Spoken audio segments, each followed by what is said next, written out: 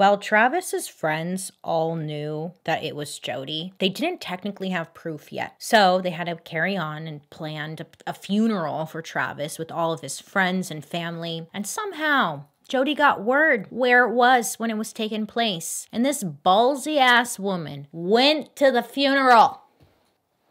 She went to the funeral.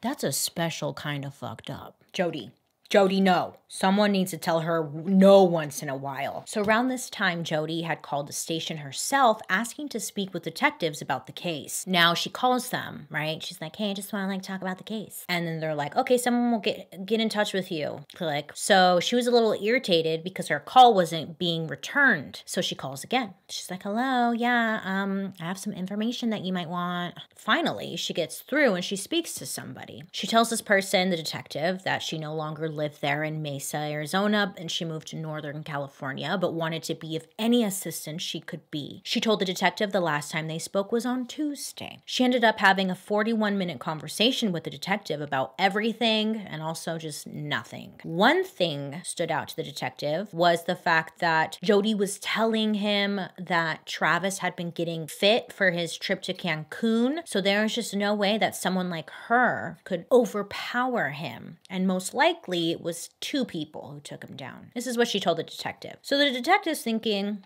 that's kind of like a weird comment to make, but okay. So at the crime scene, there was a bloody handprint left on the wall. The blood was taken in it in hopes for like a DNA or a fingerprint match. Also, while searching around the crime scene, investigators came across a small like spot of blood on the washing machine. So they look at the washing machine like, okay, and they lift up the lid. There was bed sheets, but most of all, there was a camera.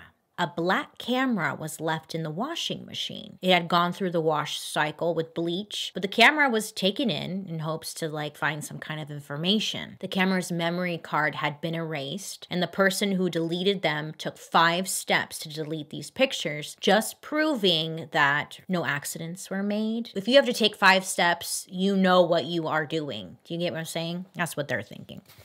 Anyways, on June 19th, the memory card from the camera was recovered, and the first picture that came up was a naked picture of Jodie at Travis's house. But get this.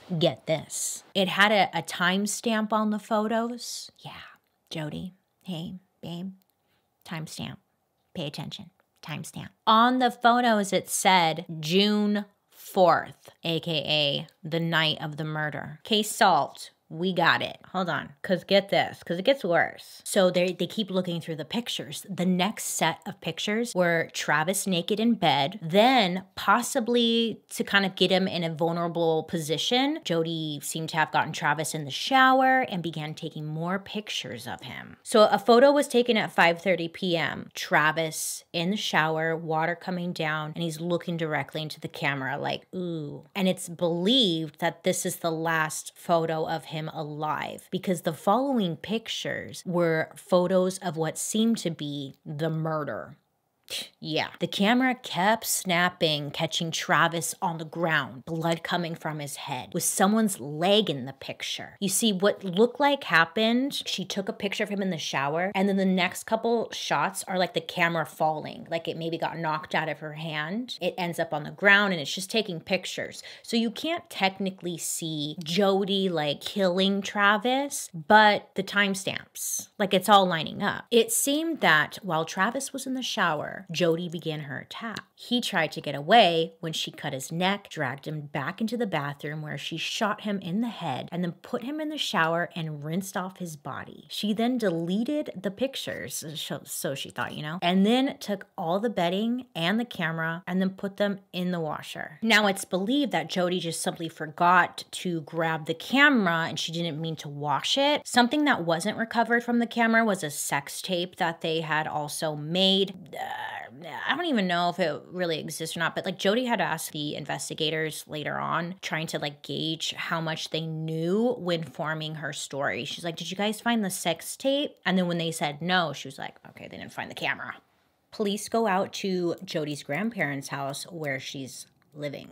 So when they go out there, it's July 15th, and they're there to make an arrest. The police connected the dots that the gun used to shoot Travis was the same caliber of Jodie's grandfather's gun that was stolen in that random burglary, remember? So while at home, they discover a rental car that Jodie had packed with clothes, 2 knives, a 9mm semi-automatic handgun. She had a bunch of condoms, and she was also sporting her newly dyed brown hair. No one knows where she planned on going exactly with all this stuff. I would put money on the new boyfriend's place. So they bring her in for interrogation, and when bringing her in, she's handcuffed, and Jodie was all smiles, and they asked if she had anything to do with it, and she kept denying.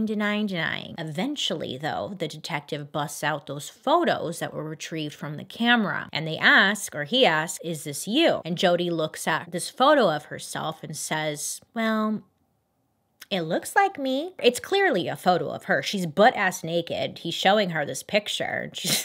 It looks like me. Jodie said that she did indeed go to Utah. And when they checked with Ryan, the guy that she was supposed to meet, he said that she did come, but she didn't arrive until June 5th, a day later than they had originally planned. He mentioned nothing was out of the ordinary. Jodie was all happy, and it seemed like she didn't just murder someone, you know? She just excited to be there. Could you imagine a date comes over and you find out that they just literally murdered someone?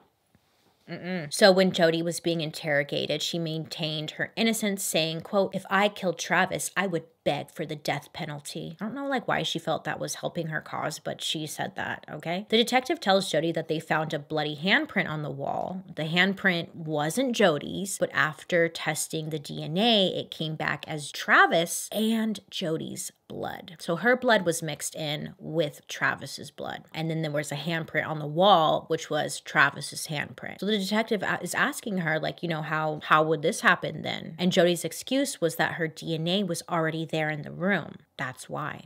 So finally, he tells Jodie, "Look, it's game over. You are the one in the photos, and your DNA is in the bedroom. All signs point to you." Jodie's first question or response to that was to ask if she could clean up before she was booked. She wanted to put on some makeup before taking her booking photo. While waiting in the interrogation room, some of you may remember this, that's when Jodie was doing handstands. She's alone. She's doing handstands in the room. She's singing songs and talking to herself. It's very unusual for someone being booked for murder. But Jodie said that, you know, she was in the room for hours upon hours. She was bored. She's innocent. She didn't kill anyone. So why can't she do handstands and sing songs? She's like, "You guys are being so mean to me." I don't know about you guys, but I've never been in a meeting somewhere serious and thinking to myself, God, I wish I could do a handstand right now. She's just strange, this one. Jodie ends up getting booked. They don't allow her to put on makeup, thank God, because that would just be another thing that she gets, right? No makeup, takes her booking photo, sits in jail. The next day, she comes back and she has a brand new story. This time, Jodie wanted to tell the truth. She said that she was at Travis's house when 2 people, this is according to her, she said 2 people dressed as ninjas in all black and ski masks came busting into the door at night. She said that these people were trying to assassinate Travis.